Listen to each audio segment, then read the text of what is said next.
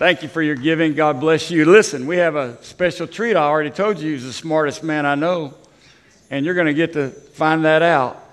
Would you welcome Dr. Darlington Ndubuike as he comes to present a message to us this morning? Thank you. Too much pressure, Pastor Bruce. Thank you. Good morning, Braeswood. For my friends and family online, good morning. Let us have a word of prayer. Father, I thank you for this opportunity this morning. I pray, oh Lord, my God, that you speak to your people. Encourage us with your word this morning, oh God. Speak through me, Lord God. Teach me also as I speak in the name of Jesus. Well, I titled this message, The Journey to Chapter 5. The Journey to Chapter 5. Jesus said to his disciples, let us go over to the other side. So what's the other side?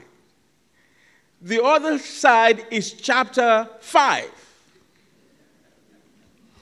I am taking my text from Mark chapter 4 and Mark chapter 5. All right. Jesus said to his disciples, let us go over to the other side. He said, we are done with chapter 4. Now, let us journey to chapter 5. So what is in chapter 5? None of the disciples knew what was in chapter 5. But Jesus knew what was in chapter 5. Guess who else knew? The devil. Because the devil knew what was on the other side, he didn't want them to get to chapter 5. The devil knew that if he allowed them to get to chapter 5, they would become a threat to the kingdom of darkness. The devil knew that if he allowed them to get to chapter 5, they would do exploits. So he sent a destructive storm to stop them.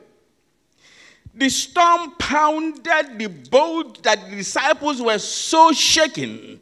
They were so afraid, and they thought that they were going to die. But when they called on the name of Jesus, Jesus rebuked the storm, and it stopped. Chapter 5 is only a flip of a page away. But the devil wants to get you stuck in chapter 4. You try to flip to the next page, the devil tries to flip it back. It's like an arm wrestling. You going this way, the devil is going the other way. You going this way, he's going the other way. Then you say, Jesus, boom. The devil is defeated. That was what the disciples did. They forgot that Jesus was on the boat. And when they said, Jesus, that's all we need to say. Like blind Bartimaeus, he'd been blind all his life. Couldn't get over to the other side. But when he heard that Jesus of Nazareth was in town, he said, Jesus. That was all it took.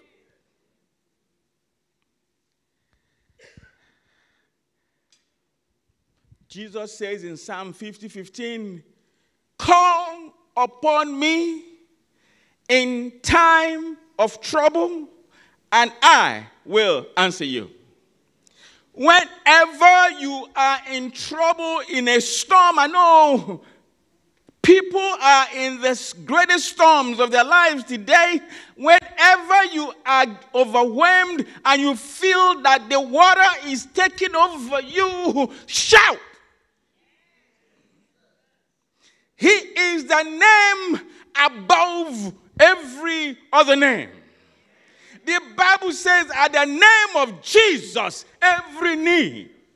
That includes the knee of the devil. You know what happened? The disciples, when they said Jesus, he stopped the wind and the wave. and they got to the other side, to their chapter 5. So what is chapter 5? Chapter 5 is the next chapter of your life. And it's only a flip of a page away. The devil knows that. And so he is trying to get you stuck in chapter 4. In chapter 4 of Mark, that's where you are right now. We read how Jesus and his disciples were in a boat. They were on a journey to chapter 5. The chapter 5 of their lives. It was during that journey to chapter 5 that the devil came to attack. When the devil sees that you are on the journey to your chapter 5, the devil will not let you get there because he knows the plan that God has for you in chapter 5. The devil fought them. The journey to chapter 5 was rough and tough. It was life-threatening. It was full of pain and sorrow and anguish and fear. But they made it to chapter 5. So what happened in chapter 5? Let's share it together. Mark chapter 5, from 1 to 8.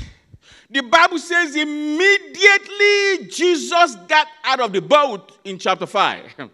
A man with an impure spirit came to meet him. A devil-possessed man.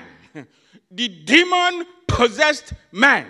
The devil knew that Jesus was coming to be a threat to his kingdom. And so he didn't want him to get there. But when Jesus got there, it was the first thing that he met.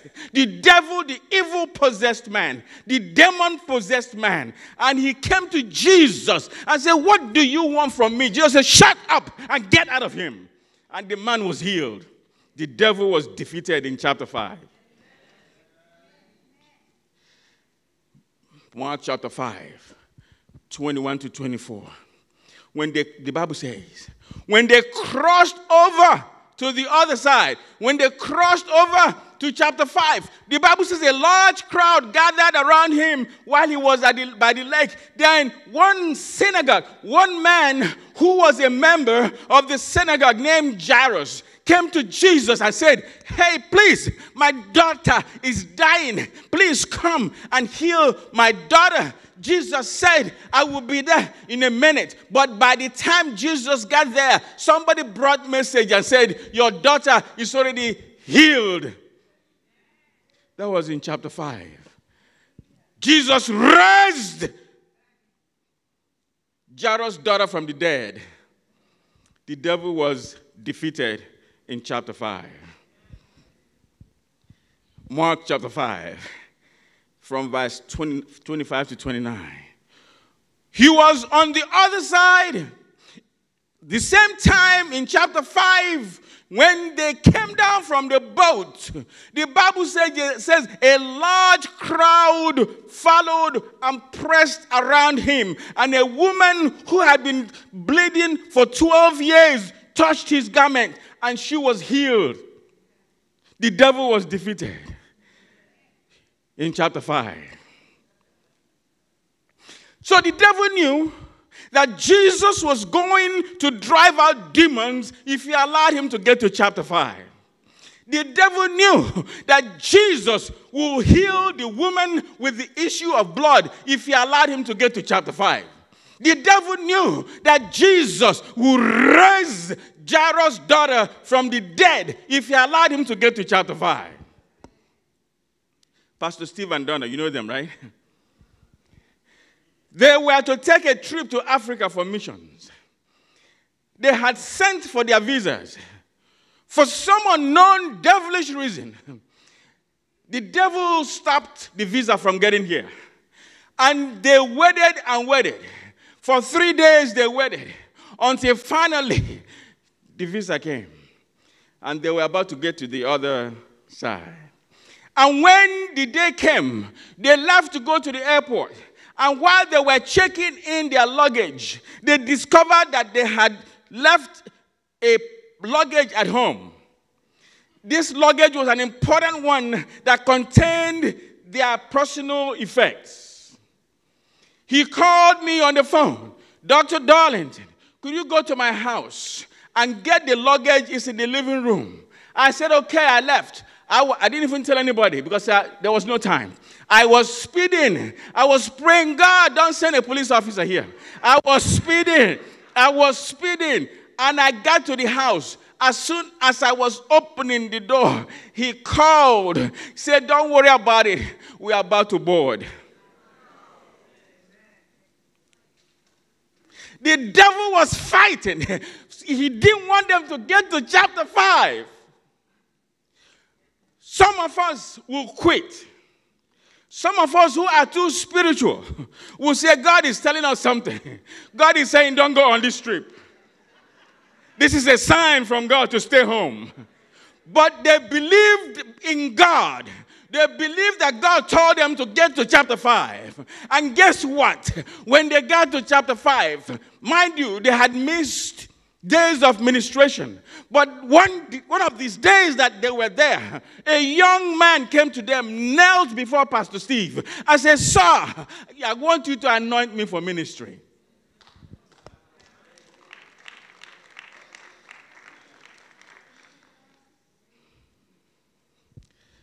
It was Ray Lewis who said, before anything great is achieved in your life, your comfort zone must be disturbed.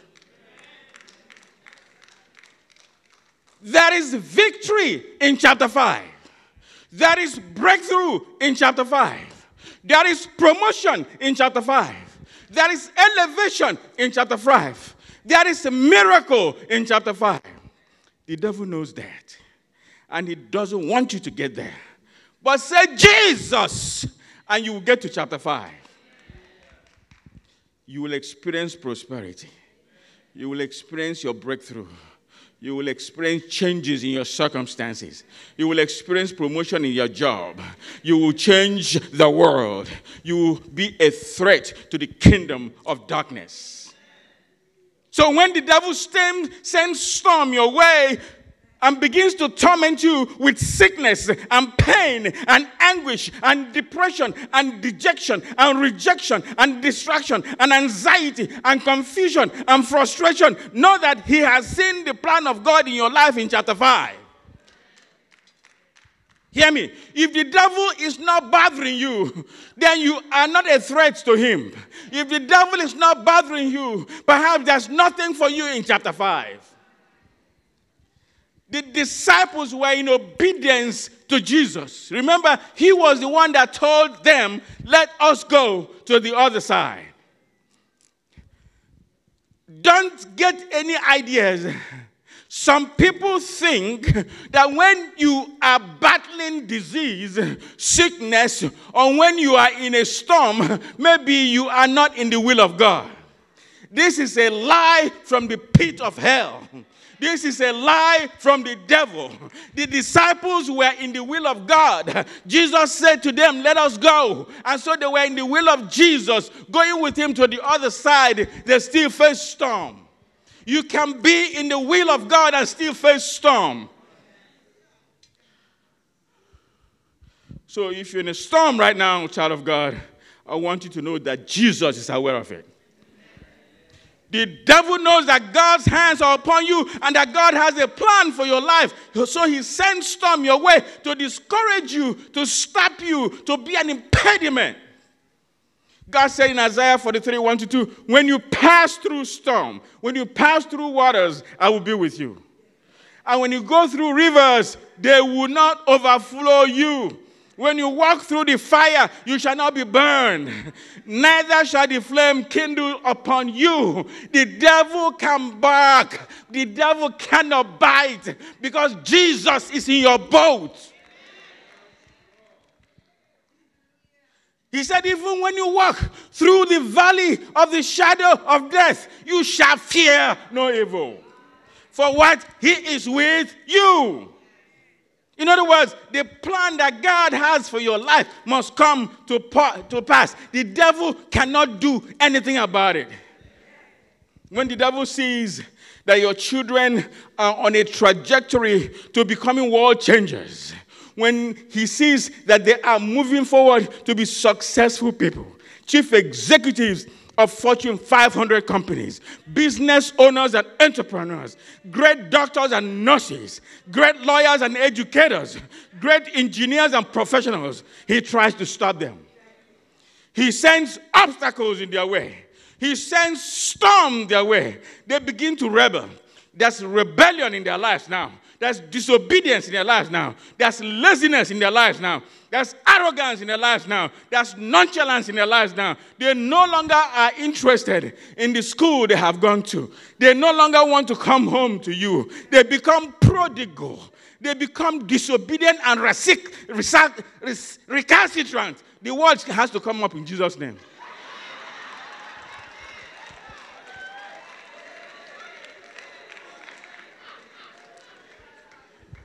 Don't give up on that child.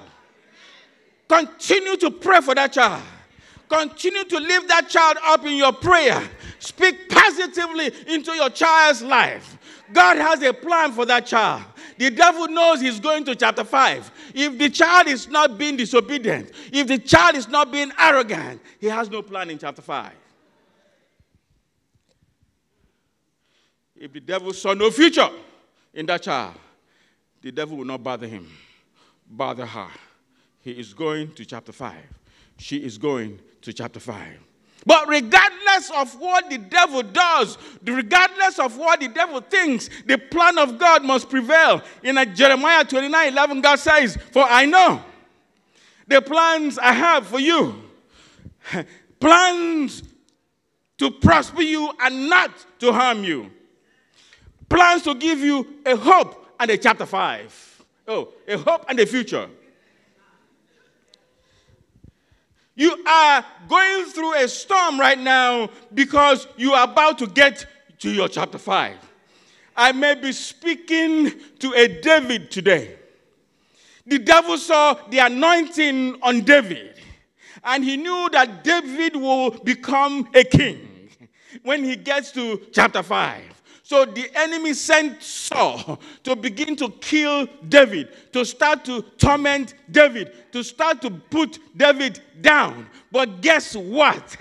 David ran into the wilderness. He became a wanderer in the wilderness. The journey to chapter 5 was rough, but David got to chapter 5.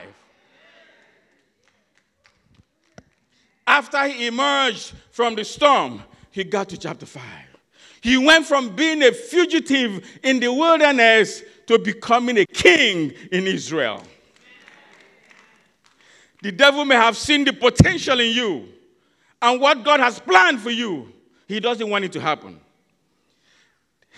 The devil knows that once you graduate from high school or get that degree or pass that professional exam or get that great job, you will begin to walk on water. And so he comes to stop you so that you will remain in chapter 5 all your life. But I come to testify that chapter 5 is only a flip of a page away. I may be speaking to a Joseph right now. Joseph had a dream as a little boy what he would become when he grew up. He told the dream to his brothers, and devil turned the brothers to haters. And they tried to kill him, tried to smother his dream. Devil sent haters, envious people to eliminate him. Even his brothers in Christ, his sisters in Christ. Not those of you looking at me somewhere else. People will hate you because they see you going to chapter 5 for nothing. They just hate you because they see the blessings of God in your life. The devil knew what Joseph would become when he got there. He made an effort to stop it. He caused his brothers to put him in a pit. That wasn't enough. They sold him to the Ishmaelites. Then they sold him to Potiphar's house. And then he was accused of something he did not do. And so he was put in jail. Joseph was in prison, but in the fullness of time, God picked up his case. He flipped the page. He went from being a prisoner to becoming a governor in Egypt, the same land where he was falsely put in prison. I don't know who I'm speaking to today. Your friends are hating you for no reason. They suddenly have become jealous of you. They begin to envy you and begin to gossip about you. There's nothing you do that pleases them anymore. You are dressing well. They say, this guy shows off all the time. You are reading. They say, why do you keep reading all the time? You are singing. They say, you sing too much. Just for no reason, they are envious of you. They are hating you. They are jealous of you. I want you to give praise to God because they have seen that there's something in your chapter 5. They begin to spread false rumors against you just to disparage you. Don't worry about them. It is a sign that something great is happening in your life. I don't know who I'm speaking to today. You may have been put in prison. Those of you watching online, I don't know who I'm speaking to. You may have been put in prison for something you did not do. But hold on. In the fullness of time, God will pick up your case and you get to your chapter 5. You get from prison to your place of purpose fulfillment. Oh man, I may be speaking to a Hannah in the house. The devil knew if he allowed Hannah to get to the other side, Hannah will have a son that will be a world changer. Hannah had been married for years but no child. The devil was happy because the devil knew that what will come out of Hannah's womb will be a threat to his kingdom. The storm was raging. Her family were mocking her, humiliating her, because she didn't have a child of her own. But in the fullness of time, Hannah got to chapter 5 of her life. God gave her Samuel. And she was no longer called barren. I don't know who this is for today. You may have been married for years and you don't have a child of your own. People may have mocked you, ridiculed you. You may have been in anguish. You may have gone to many places to seek help, but none seems to be working. Hold on. Your chapter 5 is only a flip of a page away. God will take up your case and you will no longer be called barren. It doesn't matter how old you may be. God did it for Sarah. He did it for Abraham. He will do it for you. I still don't know who I'm talking to today. You may have had many miscarriages in your life and you are devastated. I want you to know that you will get to chapter 5. The devil knows that the child that will come from your womb will be a world changer. And he has come to attack your womb. But hear me today. Your chapter 5 is a flip of a page away. Like Hannah and Samuel. When the baby comes, and he will come, she will come. He will be a game changer. And Flavor will be announcing him. The conqueror, the emperor, the champion, the lion is here.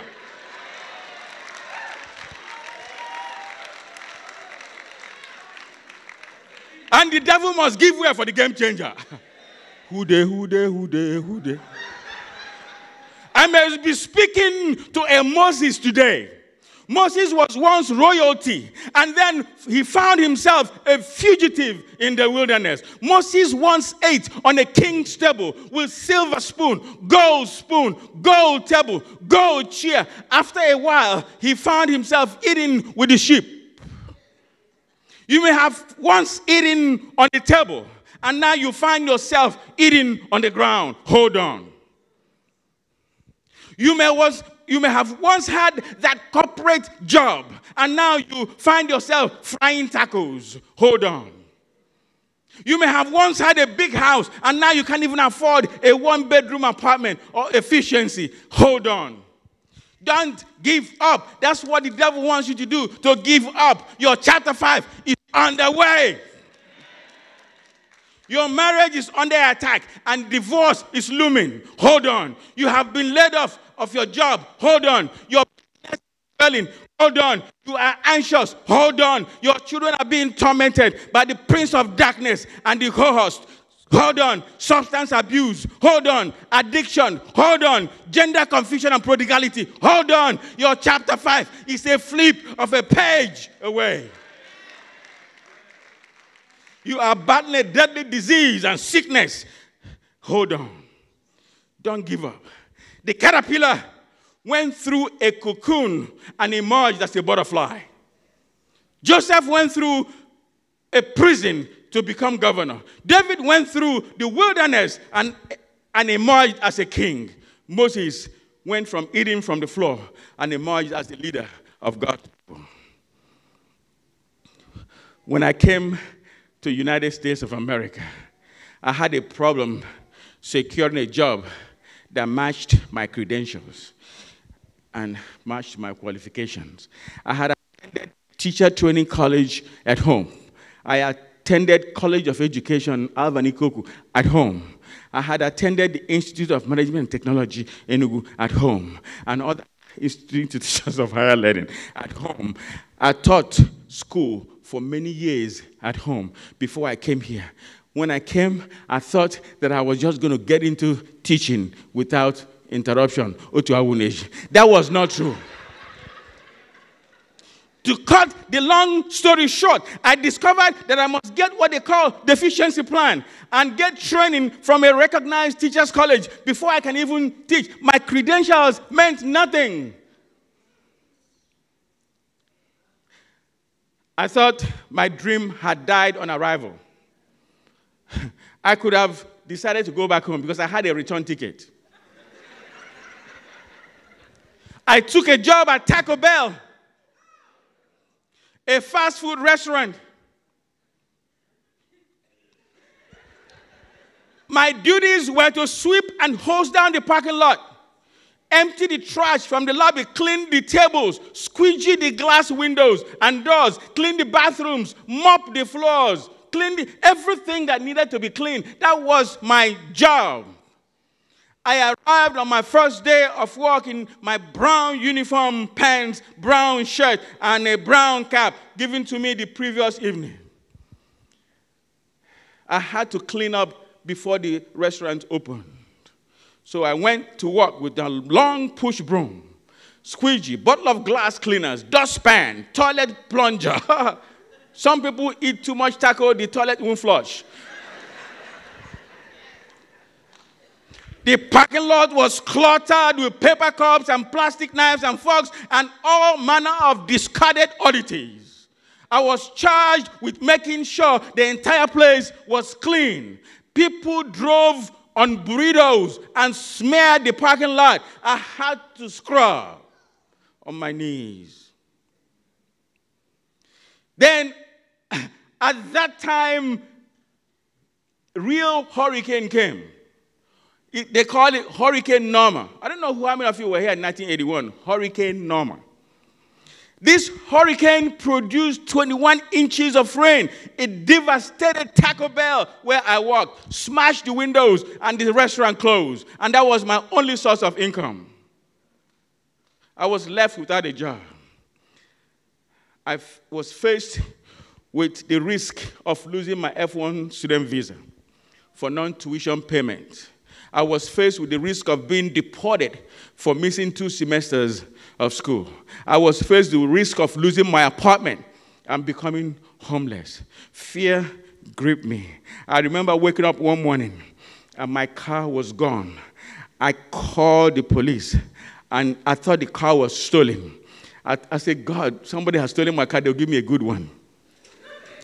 I called the police and they told me the car was impounded. That was the first time I heard the word impounded. It was impounded. I found out that impounded means repossessed.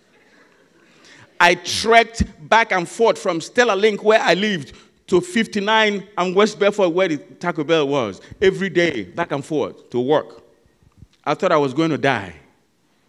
I wondered why I came to America. Foreign student tuition was so high and most of the time unaffordable. Working at Taco Bell alone was not enough. So I took another job at Pizza Inn. and also as a newspaper boy with Houston Post that time. Taco Bell closed at 2 a.m. in the morning, and I had to get to Houston Post by 5 a.m. in the morning so I can put the papers in a plastic bag and tie them up and load them in my boss's truck, and I'll hop in the back of the truck, and he'll be driving around the neighborhoods, and I'll be tossing the newspapers all over the place, messing up the yard. I still have the pain to remind myself that I had gone through a journey to chapter 5. In case I forget. And that was 40 years ago, over 40 years ago. The devil knew where God was taking me. And he sent series of storms to stop me. He sent poverty, suffering, hardship, humiliation, pain, disappointment, rejection, humiliation, anguish, discouragement. So when you see me dressing up,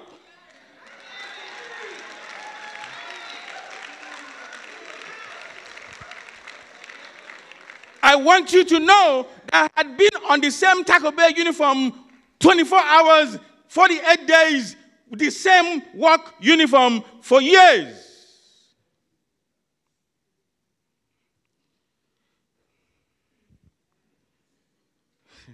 The devil kept reminding me that I had a return ticket. But when the fullness of time came, I went from cleaning the parking lot, hauling the trash, and throwing newspapers to becoming a certified public school teacher. I received an outstanding teacher award. I was named Teacher of the Year. In the United States of America, I became a member of the Principals Academy. I received the Dean's Excellence Award. I became a professor. I became a faculty senate member. I became a department head. And I became adult Christian education teacher. I became adult ministries pastor and pastoral care pastor. Somebody praise the Lord.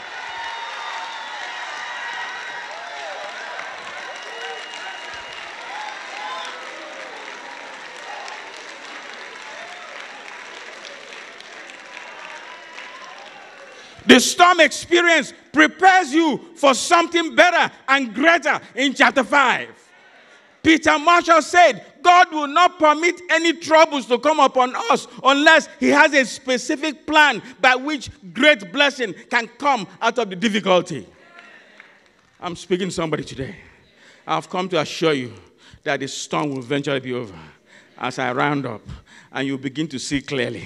You will begin to see a rainbow in the sky.